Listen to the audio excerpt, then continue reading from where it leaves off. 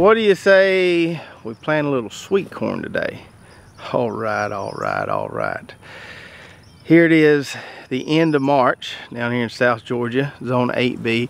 And I would have normally already had my sweet corn planted. I usually like to aim to plant it around the middle of March, around the 15th or so. But this year we're planting a super sweet variety that needs some warmer soil temps. And so we waited a couple weeks till the soil warmed up a little more, till we started getting some 80-degree days.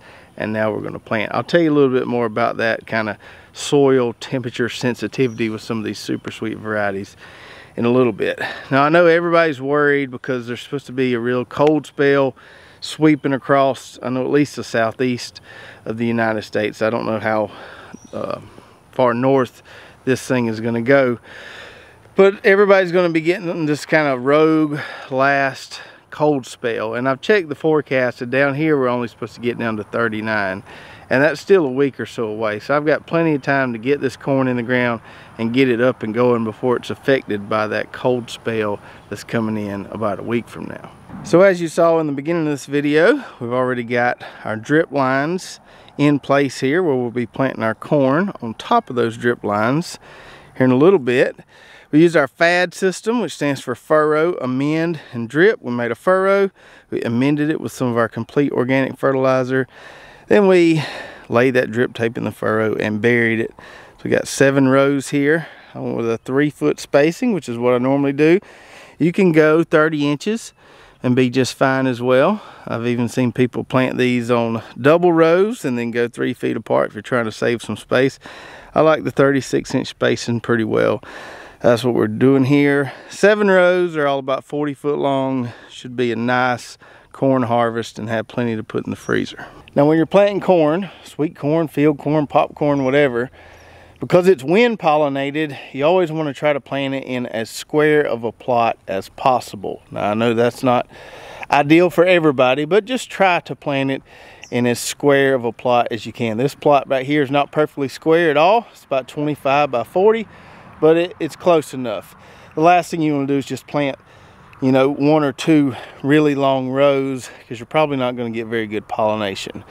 Now you can hand pollinate it if you're just doing like a little raised bed of it, but I always like to recommend at least planting 3 rows beside one another to make sure you get some good pollination and some good full ears of corn. Now I know a lot of people have their one sweet corn variety that they love and they won't plant nothing else. In their mind, that's the best corn variety. Nothing else even compares. But for me, I usually plant a different variety every year. I've never really grown a sweet corn variety I didn't like. They're all good to me. I like, you know, some that taste a little more like corn and not quite as sweet, and I like the really sweet ones as well. I like them all. Bicolor, white corn, yellow corn. I don't really have a huge preference, so I just always like to try new varieties and kind of see how they grow and compare them. So this year, or for at least for our first sweet corn planting, we're planting a variety called Yellowstone. Now on our row by row show, we've been over this a couple times, but there are 3 corn genes, and we're not talking about GMO genes here that give a corn pest resistance or resistance to an herbicide. We're just talking about sweetness genes, basically. So you've got your SU gene, you've got your SE gene, and you got your SH2 gene. SU is the standard gene. That's your varieties like Silver Queen, some of those older varieties. You got your SE, which is a lot of the more popular ones, Ambrosia, Peaches and Cream, stuff like that. And then you got your SH2, which are your super sweet varieties. And then you've also got some varieties that are a combination of those 3 kernel types. Those synergistic types like the triple sweets or the quad sweets we have a combination of all 3 kernel types. And then the one we're planting today is a kind of newer type out there, and it's called an augmented super sweet. So it has the super sweet kernels and the really tender SE kernels. So I've never grown one of these augmented super sweets. Really looking forward to it. These things grow fast. Your days to maturity on this is 75 days. So you're gonna be able to get this corn in just about 2.5 months. That's really, really fast. And we got a really good germination on this Yellowstone sweet corn seed here, 97% germination on that. So it should come up really well for us. This is a yellow corn, as the name suggests, Yellowstone. It's been quite a while, a few years since I've grown a yellow sweet corn. I've been really digging the bicolor ones lately. I grew a white one called Avalon last year, but I think it's time for me to try a yellow sweet corn. So that's why we're going with the Yellowstone. But in my opinion, you can't really go wrong with any sweet corn variety. The advantage to these really sweet ones is that they store much better. So when it comes harvest time, I've got a longer harvest window, and I've also got a longer window for when I have to process this stuff, cut it up, freeze it, whatever. I don't have to do it, you know, within a short 3-day window there. I've got about 10 days to play with. So that's why I do kind of lean towards the sweeter types, just because I get a longer harvest window, longer processing window, and a little more leeway before I had to put all this stuff up in the freezer. So we're going to use our Hoss garden seeder to plant these 7 rows of sweet corn, but before we do that, we need to make sure we got the right seed plate for this particular variety. So whether you're using our Hoss garden seeder or another brand of walk behind garden seeder, there's no such thing as a one-size-fits-all plate for corn, beans, or even peas for that matter. And that's because the seed size can vary so much from one variety to the next. So what we did is we made our seed plates out of what they call a machinable plastic here. So it's not a hard, thick plastic, but it's easy to drill and modify the hole size here and even the spacing, so you can get it exactly like you want it and get the hole size right for whatever variety you're planting. Now this is our stock number 4 plate. This is how it comes when you order one of our garden seeders, and this works.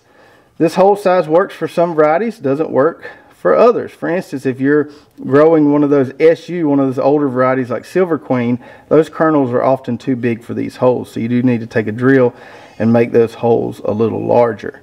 For some varieties, it works perfect for. That's why we always have to check it before we plant to make sure our hole size is right. Otherwise, our seeder may jam on us, or we may end up planting way too many seeds. This number 6 plate here is the one we use if we're planting field corn, but we also have to modify this one sometimes. If we're planting a big kernel variety like Hickory King field corn, those kernels are bigger than that hole there, so we need to make those holes larger as well. So always be prepared to kind of check and modify if necessary. Now this plate here has the right spacing I want for my corn planting today. So the way our spacing works on our seeder is you take 19 inches divided by the number of holes in the plate, and that gives you your seed spacing. So 19 divided by 4 gives us approximately a 4.5 inch spacing, that's good with me. I can thin them out later if I need to, but because we're growing them on drip, we can plant them pretty close. So I'm good with the spacing on here. Let's check the hole size and make sure it works with this Yellowstone corn we're going to be planting. I'm going to grab me a handful of seeds here.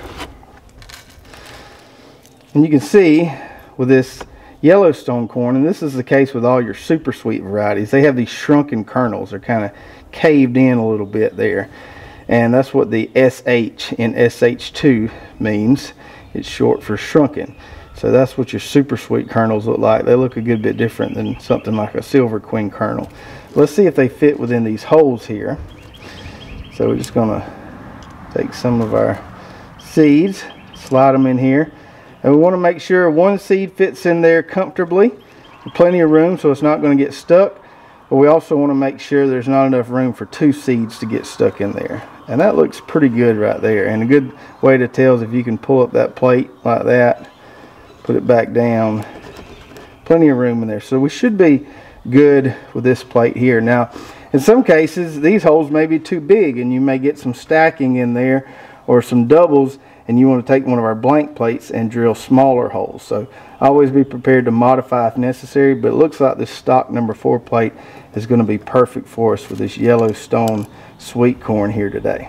So let's put our seed plate in here, get it seated in there nicely. Then we'll do our spacer cone here and a brush, and we'll secure all that with this wing nut. I can get it on there. And just barely tighten, just till we touch that plate there. I'll put some seeds in here.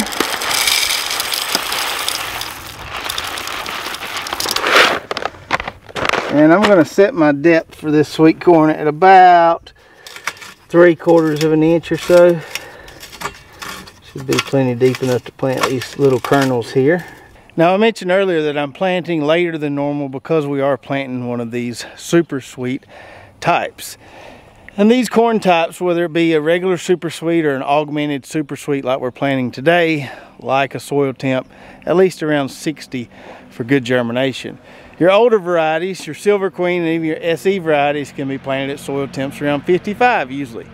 So we got to wait for things to warm up a little bit more to plant these super sweet varieties. Now I don't have a soil temperature device, but I know if it's been being 85, 88 degrees out here the last few days, we ought to at least have a soil temp of 60 degrees. So we're going to take our cedar here and we're going to plant right on top of that buried drip tape there. So we'll just run the cedar right over the top of it where it's buried, plant right there, and we can keep that corn happy and fed that way. And we can plant on top of that drip tape because on our cedar we have these little disc furrow openers there. So they're not going to cut the tape, they'll just roll right over it. Let's do it.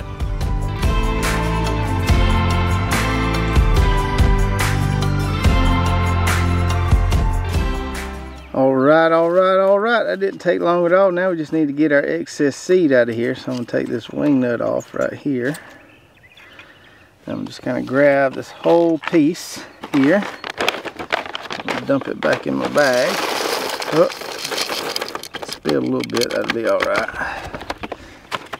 And make sure there's none here stuck in this brush. Dump the rest of it out of there.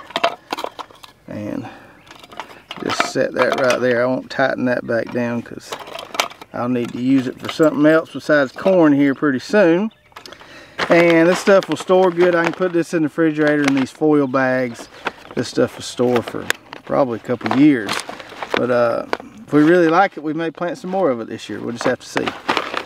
Now if your climate allows for it, you can succession plant sweet corn. And we experimented with some of that last year. I planted once in March, I planted again in May, and then we always plant a fall crop of sweet corn around the end of August, early September.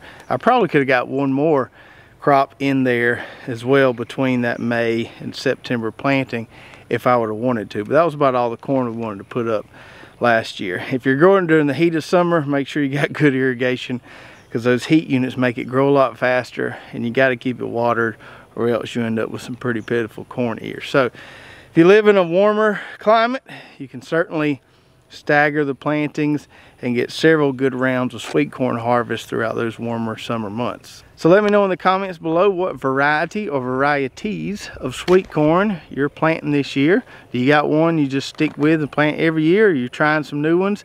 If you've ever tried any of these augmented super sweets, definitely let me know. I'll put some links below to this Yellowstone sweet corn seed we planted today and our Hoss Garden cedar, so you can get one of those or get put on a wait list if we're not in stock. If you enjoyed this video, make sure to give me a big thumbs up. Don't forget to hit that subscribe button if you haven't already, and ring that bell so you get notified every time we come out with a new video. And if you did enjoy this one, make sure to check out these other two sweet corn videos right here. I think you'll really enjoy those as well. We'll see you next time.